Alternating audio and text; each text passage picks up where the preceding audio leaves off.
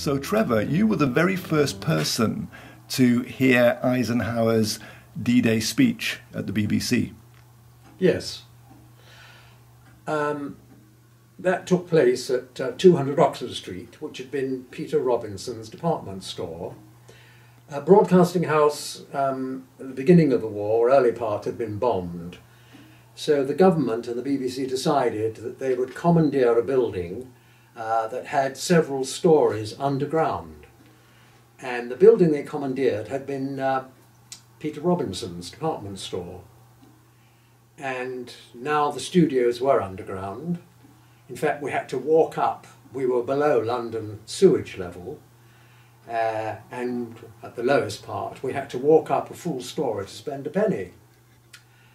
Well, on this occasion, on June the 6th, 1944, I'd been on night shift and I was just preparing to go home when the head of presentation phoned my boss and said, "Oh, will you tell Hill to get the news studio ready?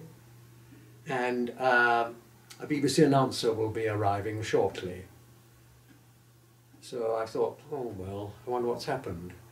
So I went and instead of catching the tube and going home, I went and got the news studio ready.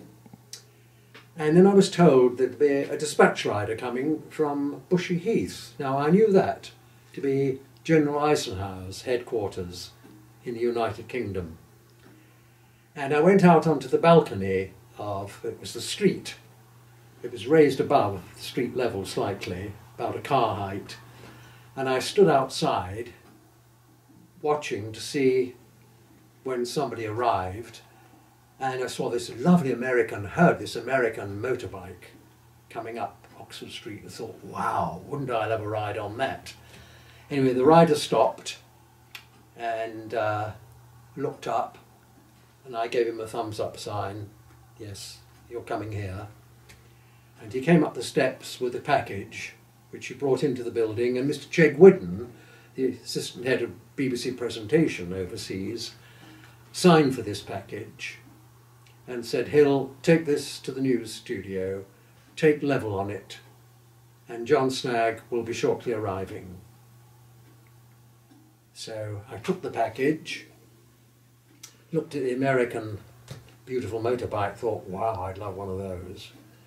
Went down to the studio, undid the package, and there was a disc recording, acetate, and the label, I hadn't seen a label like this before, it said AFRS, Armed Forces Radio Service. I thought, whatever they are. Anyway, on the TD7, which was the BBC record players, you didn't just pick a pickup up and lower it, because in case you were doing this, you had a handle and a vernier control, and you lowered the pickup, and then you turned the vernier back, just one groove, and then it was all ready to lower down, and the disc played. And to get level on it, I lowered the pickup, looked at the programme peak meter, turned up the volume, and I heard this voice say, "People of Western Europe, today we have landed on the beaches of Normandy." Wow. I thought, gosh. Well, actually, we hadn't landed on the beaches of Normandy because the weather wasn't good enough. D-Day was delayed. From the broadcast point of view, it was about 3 hours, 54 minutes.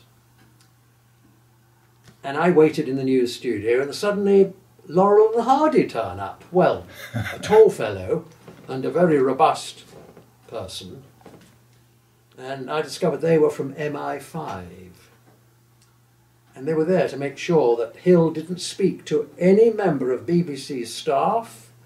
I wasn't allowed to ring my mother and say I'd been delayed, I was going to be late home. And after they'd been there for 2 hours, I said, "Well, I'm sorry, but I just have to visit the gents." To my embarrassment, it wasn't Hill alone who visited the gents.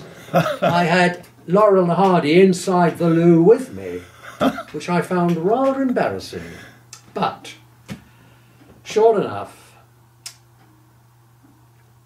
our BBC announcer turned up, and 3 hours 54 minutes, I think, later, the announcement came. People of Western Europe, today we have landed on the beaches of Normandy, because by now the landing had taken place. Well, John Snagg was the BBC announcer. I'd worked with John on the overseas service, and we were both, you know, thinking, wow, what marvellous news. Shame that it had to be delayed, the announcement. I thought, well, this isn't a BBC record, but I'll put it up in the record rack above the turntables, the TD7s as they were called. 3 days later, I was back on now day shift and went into the news studio and suddenly saw there was the record still there. I thought, well, this is very odd. So I waited a couple of days, it was still there, and then I walked down Regent Street to Broadcasting House. That had been bombed in the early part of the war, and took it to the library, and the librarian looked at it and said, well, thank you very much, but this is not BBC property. Extraordinary. So I thought, right, I'll take it home. So for quite a few weeks, Eisenhower's recording was in the attic of my parents' home at 23 Holmwood Grove, Mill Hill, Northwest 7, until several months after D-Day, E. St. Clair Hobbins, my splendid boss, wanted to find out where was the D-Day recording. And a lovely Armenian lady, young lady we had, called Veronica Manoukian, and she was very, very lovely, was Veronica. She said to my boss, I bet it's that Hill.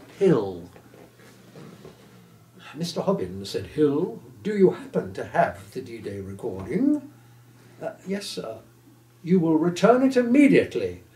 Yes, sir. Of course, sir. Naturally, sir. But before I returned it, I took it down to our own disc recording people, and I said, you make me a copy of this. I said, this is the only recording of Eisenhower without any announcer or anybody else, because it's the original. I said, I want 2 copies. One for John Snagg, because he made the announcement, and the other one's for me. And that's what happened. So you were the custodian of that recording for quite some time, Trevor. Not of the original. I gave the original back, but I still have my copy. And the late John Snagg, the last time I spoke to John, he still had his original, besides the recording of himself with his voice announcing. And it was in 91. I had retired in 83, having had a heart attack. In 91, I got a call from America. They wouldn't tell me who they were, but they said, we understand you may have the original D-Day recording. Mm-hmm. I said, oh, yes, if you have, and it is the original, we will be prepared to offer you a sum of perhaps £30,000. I said, 30,000? Yes. I said, if I did have it, I wouldn't sell it to you. It wouldn't be mine to sell. But I don't have it. But thank you for asking.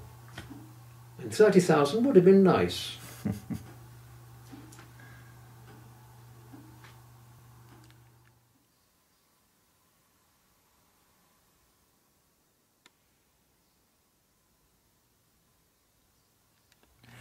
During the war years, Trevor, you had quite an encounter with Field Marshal Montgomery, I believe. Yes. We were never told, of course, who was coming in for security reasons to broadcast. But on this one occasion, I was told that a certain person from the War Office was going to come to broadcast. And I got the studio all ready, and there was no BBC producer with me at the time. He came down later. And I heard quite a few footsteps coming down the corridor leading to the news studio and the recording channel next door at 200 Oxford Street, Peter Robinson's old building. Well, had been their store until it was commandeered, because it had 3 stories underground for security, safety reasons. And it was a day when I was attending that evening, going to attend the BBC Home Guard. Being the youngest member of the BBC Home Guard, I was the company runner. They probably thought I was the fittest because I was the youngest. Anyway, I heard these footsteps coming down and looked out into the corridor, and I thought, gosh, I know that gentleman, I must stand to attention. It was Field Marshal Montgomery. And with him was an entourage of brigadiers, colonels, and they all walked into a little control cubicle, which was about the size of a normal loo. And I said, excuse me, gentlemen, but you can't all come in here. This is, you know, just a news studio. There's not room. And the Field Marshal looked at me and said, what's your name? I stood to attention. I said, it's Hill, sir. Hill. He put an arm on my shoulder and said, quite white, Private Hill, quite white. I realised Montgomery could not roll his R's. R's.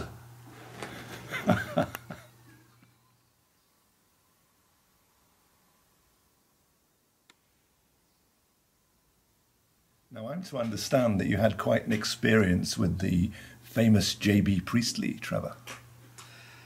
Ah, yes, now, thank goodness, in wartime, we had John Boynton Priestley, and he came to 200 Oxford Street, which was our overseas service of the BBC, in Peter Robinson's original building, which the BBC had commandeered because it had 3 stories underground, and Broadcasting House had been bombed earlier on.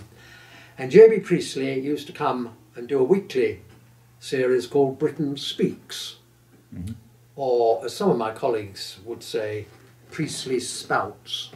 But I became a great admirer of John Boynton Priestley. I discovered that a lot of people discovered he was rather left-wing, not quite conservative that Lord Reith had been, but his stories to overseas I thought were absolutely marvellous. And he'd say things like, I've been told that Herr Hitler, and not by a friend of his, because that little man doesn't happen to have any friends. That was J.B. I thought he was terrific. And I thought, gosh, he's cheering us up. You know, those who are listening to the BBC overseas, how marvellous that they can listen to J.B. Priestley with what he's saying. Yes, a bit left-wing perhaps. Well, on this one occasion, I got the studio ready for him. He liked a glass of water on the right-hand side of his small table, the microphone here in the middle, and on the left-hand side were headphones, because he liked to put the headphones on and listen to his own voice coming over the microphone. So everything was ready, and I got the studio ready, and then I hear footsteps coming down the corridor. And Priestley comes in. He's got a rather tattered Mac, so I help him up that off, put it on the coat hanger, and his rather tattered trilby, hang that up. Then I open the inner and outer studio door. He walks in to the studio, sits down at the table, takes a sip of water, puts the headphones on, and looks up. And then I turn to point 9 on a ring main. We have a talkback system. 1, was the home programme, 2 the forces, etc. 8 was local studio, 9 talk back to recording. And we were recording Priestley. So I come back, sit down, press the talk back, say, hello recording, J.B. Priestley, Britain speaks. And the voice at the other end says, good God, is that old gas bag in again? As I look up, Mr. Priestley is taking his headphones off. He bangs open the door, picks up his hat and his Mac and says to me, I don't come to British Broadcasting Corporation to be called a gas bag. Good day. I thought, oh, Hill, it's the end of your career. You're out. You damned idiot. I'd left his ring main on point 9 instead of point 8, so he listened to recording referring to him as a gas bag.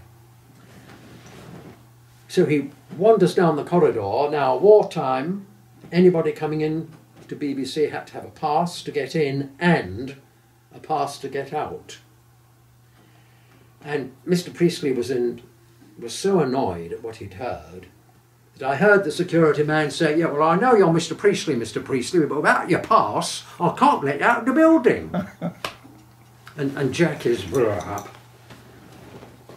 Fortunately, while Mr. Priestley is trying to find his pass, a member of staff, senior member of staff, I see, and I rush up and tell him what's happened. I say, oh, sir, he said, oh, gosh, he said, very unfortunate, leave it to me. And I just hear him trying to calm down. Mr. Priestley is, and my colleague is saying, yes, of course, but anyway, Mr. Priestley comes back. And I thought, well, that's the end of me. I'll get the sack this week. And he hangs his own coat on, puts his hat on, opens his own studio door, and sits down, takes a sip of water, looks up, glares at me, and I say, with my ring main, recording, J.B. Priestley, Britain speaks. I'll just ask Mr. Priestley to say a word or two for level on his voice. I look up, and Mr. Priestley is sitting back, and he leans forward towards the microphone, and he says, I've been a bit of a bugger.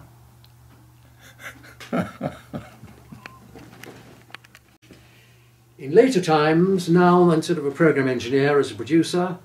For the BBC, I produced several adaptations of Priestley's books, and they were broadcast worldwide. And as a result, I was most honoured to be made a member of the J.B. Priestley Society, and I have lifelong membership, thanks to John Boynton Priestley.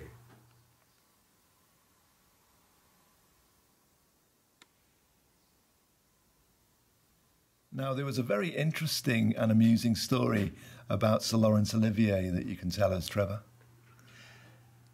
Yes, I did a series for the BBC in the north of England called Showcase, and it was review of film and theatre. And I had Michael Walsh of the Daily Express, I had John Stratton of the Manchester Evening News.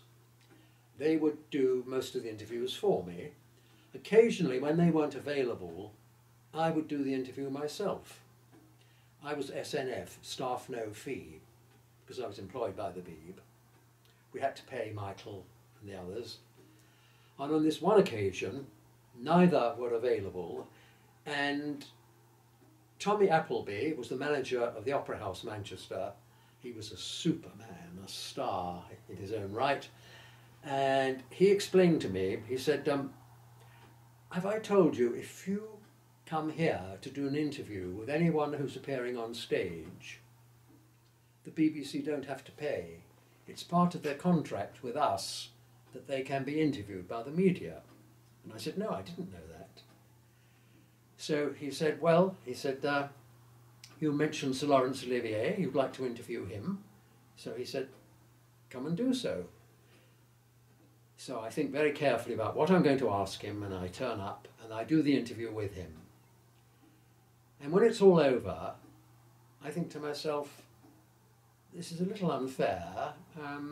He's spent quite a long time listening to me, asking him questions, and yet, you know, the BBC aren't paying him. So on the way from the Opera House, I call at Dingley's, a florist's in Manchester, and I know the manageress, and I say to her, you don't happen to know what flowers the Oliviers like? And I said, I'm thinking of Sir Laurence's wife. And she said, yes. She said, as a matter of fact, she said, we've supplied quite a few lilies of the valley. So she said, well, come in. So I went in, and they had long baskets, and there was one basket about 4 feet long. And I said, would you fill that with lilies of the valley, please? I said, they're staying at the Grand Hotel, Manchester. I said, if you will have that delivered, it's just round the corner from you. And I said, and would you put in this card? And the card was from me to Sir Laurence and his wife, thanking them for the time they'd spent in the interview I'd done with them.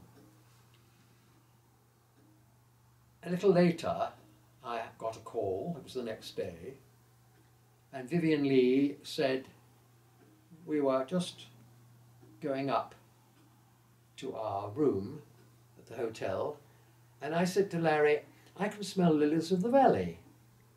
And he said, now come on, girl, or something like that. She said, well, I think I can. She said, when we walked into the room, there was your lovely, lovely present. And she said, it was so very kind of you, Mr. Hill. We would like you to come and have a meal with us. So I'm invited, and it's a lunchtime. And I go to the Midland Hotel, and my wife says, now you've got to put your best suit on and everything, and, you know, go and have a haircut and make sure you're looking, you know, as you should. So I turn up, and we have a meal, and it's just finished when the phone goes, and the hotel says, oh, there's a visitor wanting to see Sir Laurence Olivier. And he said, well, I'm just entertaining somebody from the BBC. Then I hear him say, oh, well, very well, but will you tell them that we are slightly engaged and it'll be rather short. 2 or 3 minutes later, there's a bang on the door, and he goes to open it, and there's this lad who is dressed in a very long mac and a trilby hat. He hasn't taken the hat off in the hotel. And he says, Mr. Olivier. I think, what is this? Is this some joke? And this is a lad from a local paper. And the paper have allowed him to come to interview Sir Laurence Olivier. And he comes in, his hat's still on his head, he's got a big sheet of several papers and a pencil, and he licks a pencil, and sits down, and Sir Laurence looks at him and says, now, how can we assist? And this voice says, and I just can't believe it, have you done any films? And I see Sir Laurence's face and Vivien Leigh's. She leans forward as much as say, did I hear correctly? Has Larry done any films? He said, oh, well, yes, I have, as a matter of fact. He said, I know you're on stage at Opera House. What sort of films have you done, then? I thought, I just can't believe this. And as this questioning goes on, I notice that his wife gets up and she goes to the curtains of this sitting room, and she's sort of fiddling with them as if she's trying to sort of draw them together to keep the sunlight out, but her shoulders are going up and down. She can't stop laughing. I don't think it's at all funny. I think, how can the paper go and allow them to send an ignorant little so-and-so like this to interview two of our best stars in the country, in film and theatre. Anyway, the questioning goes on, and he's still chewing, licking the pencil, making notes, and saying, "Well, ta, I'll be on my way then." And Vivien Leigh bangs the door shut. She turns round, leans against it. I suddenly see Sir Laurence. He's patting his chest and everything, and says, "Mr. Hill, you wouldn't happen to have a cigarette, would you?" I said, "Yes, I do." So I gave him a cigarette. He lit up and said, "Oh," he said, "I never thought I would live to be interviewed in quite such a manner before."